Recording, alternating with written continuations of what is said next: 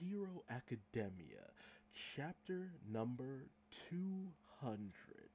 I was very wrong in thinking that we would get the character popularity poll in chapter 200, as we got a simple shot of some of the most popular characters, at least as far as I know. Although Froppy's not there, so who knows the credibility of all that. But this one is titled Resourceful General. We pick up with the battle between the forces of Yayorozu and of Kendo.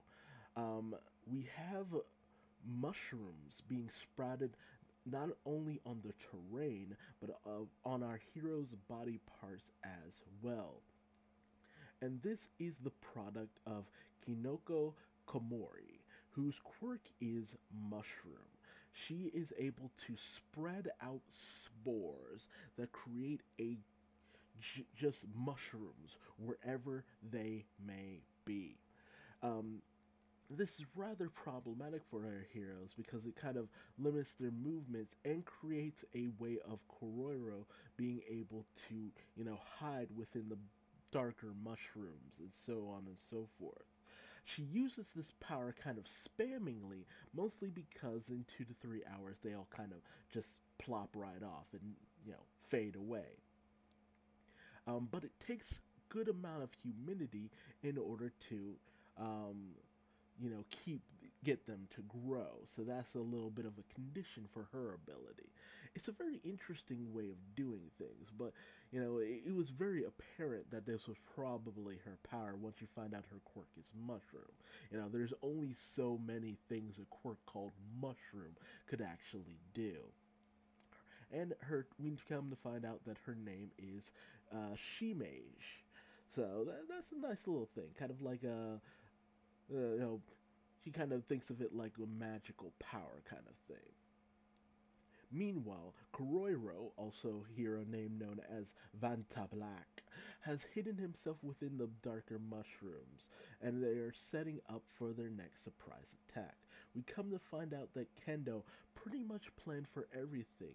Dark Shadow being sent out as a scout, Koroiro using this in order to kind of go in and take control of him, and even the fact that they use the light of naval laser in order to, combat his use of the shadows. But the fact that Kendo was able to come upon all this knowledge just from knowing her opponent, it shows the depths of her planning. It's always good to see a character who just has such a wealth of knowledge and strategy.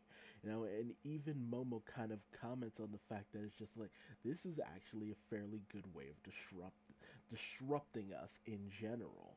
And as she tries to get her team to regroup, Momo is suddenly separated from everyone because of a blast of a solid wall of onomatopoeia, giant Japanese letters.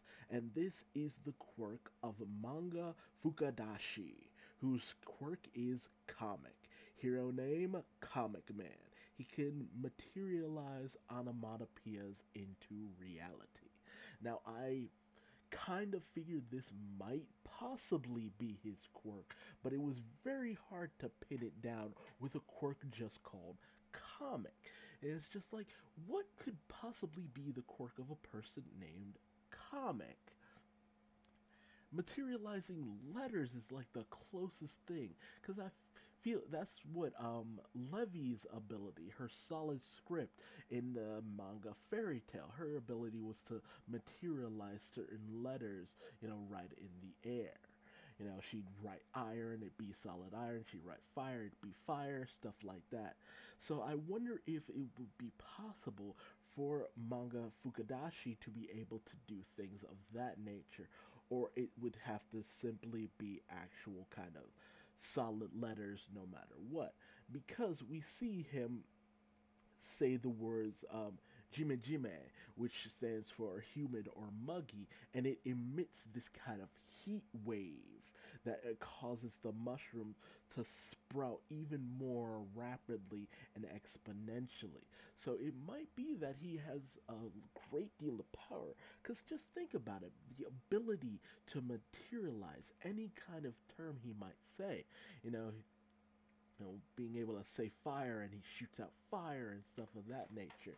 Although it appears more that, it only travels a certain distance from him. So who knows of the range of his abilities. And I even love the comment that Sugarman says that you know how would those Japanese onomatopoeias translate into foreign countries, which is one of the first things I thought of when I saw it come out in Japanese letters. I'm just like, that's going to be a little weird when it goes over to different markets. But if you're watching this series in period, you should know that it's a Japanese series. So all depends. But with the cutoff of Yaoyorozu, Kendo sees this as a cutoff of the brain, their strategic power. And, with her, Kendo can just go in on Yaoyorozu with raw power and they be broken up easily. And we see the full extent of Kendo's ability. It's not just the fact that she can grow her hands larger, it's the fact that the larger her hands are, the more power is within them. So, it gives her super strength on top of that, which makes sense, if it didn't give her a surge of power and energy, I don't think she'd be able to lift up her fists in general, and all Momo can do is create these tungsten walls in order to try to block them, but Kendo's power is just destroying these walls in general. And Tetsu, I love saying that name, it's just like, yes, Kendo's got her Momo on the ropes, she is done for. But always the fanboy that he is, Todoroki interjects saying that cutting off Momo was not the best idea. If he thinks that Momo needs the support of the team in order to actually, make it through, then she has misjudged Yaoyorozu severely. And as Yaoyorozu holds off Kendo's attacks, she thinks about what Kendo had said, saying that, Momo is so experienced, so developed, she has a wealth of knowledge, she's the best out there. Momo still kind of down on herself here and there, thinks it's just like, no, Kendo, you got it all wrong. It's like, I'm still very naive, I'm still very foolish in the way I approach things. To say that I am so much better than you, it's just like I can't show you a pathetic side to myself. I have to at least try to live up to the expectations that you're placing upon me, which I think that is kind of the best way to go about things. It's a very sweet way of looking at things. And as the chapter ends, Momo, just uses all of her power to create a cannon ready to fire at point blank. Because Momo took some time, blocking this attack in order to create this large of an object. And so our chapter ends with, Momo getting ready to fire upon Kendo. So, this was a great chapter. A lot of interesting things, a lot of fun, a lot of excitement, getting to see the power of Class 1B. It's just exciting and just a fun time all around. I know it's not the most devastating, heart-pounding excitement, but it's just like just seeing the wealth of experience that these other characters have gained up into this point. We didn't have to sit through them being not as good. We're at already a point where they're, pretty good now. They've, gone through enough experiences that they can hold their own with Class 1A. I still expect Class 1A to come out on top, in a lot of places, but at the same time, I'm glad that they're giving each other a run for their money. You know, and Kendo is just one of the best characters out of Class 1B.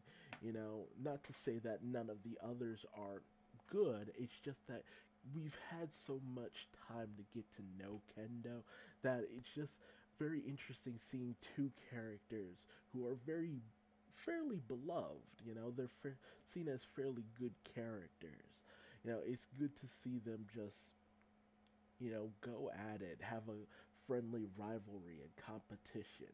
You know, we're setting up a lot of more of the other characters, and hopefully they will come more into play in the future now that the power set have been established. Hopefully, even the anime will take advantage of this and have Class 1B involved in even more filler stuff. It'd be nice to even just see that because it just does a lot more for these characters in terms of exposure. You give them this opportunity and they can grow even more as characters. But, tell me your thoughts in the comment section below.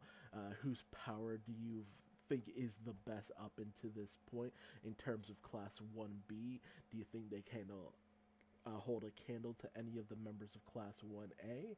And it's like, who are you hoping wins in this little excursion?